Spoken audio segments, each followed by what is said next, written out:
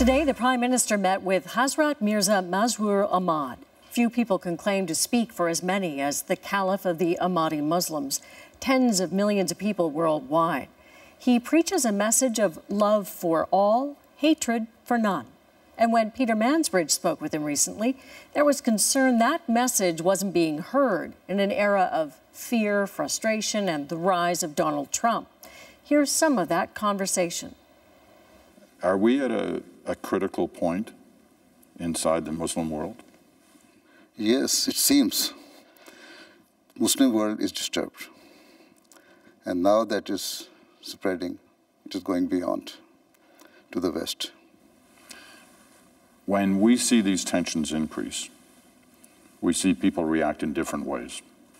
We've witnessed in the United States for the last 2 years an election campaign for a new president. We're literally only days away from that happening now. Yes. One of the candidates has advocated a total and full ban on all Muslims entering the United States. And occasionally he walks that back to a different position, but to at least extreme vetting of all Muslim. What does that say to you? You see, as far as we are concerned, we are true practicing Muslims. We do not believe in any extremism. We Ahmadi Muslims are very much absorbed in the society. And we believe that the love of your country is part of your faith. As far as other Muslims are concerned, he says that he will put complete ban on them. Okay, he can put ban on them to stop entering. But what about those millions of Muslims living in his country? How will he behave with them? And I believe that if, and that if is very big, if he wins, he will not implement it, what he's saying. Is that not just wishful thinking, though? I mean, he speaks for millions of Americans who feel that way. Yes, even millions of Americans are not backing him in this regard. Right.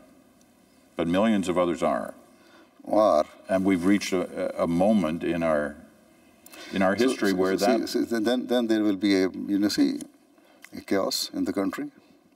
If he takes any measure, any step, any harsh step, or tries to deny the rights of the Muslims living in his country, then there is a conflict. With this, it has not been implemented. But even then, every now and then you see Muslims are taking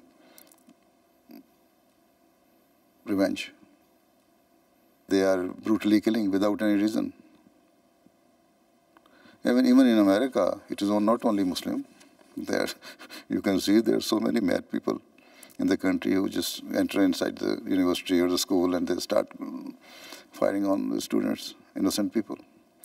So in America, it is already happening. And if he tried to implement whatever he is saying, then I fear that there is going to be a big civil war. Civil war? Yes, of course, they will raise against the government, because now if government takes harsh measures just to try to deny all their rights in any way, there are so many hundreds of people even see to create any disturbance or nonsense. If single man can single-handedly do it. He enters somebody inside the house or parliament or anywhere in the market and do something. So they have to use sense. I don't think a president of America, if ever elected president of America, will take any measure which is senseless. You hope. I hope.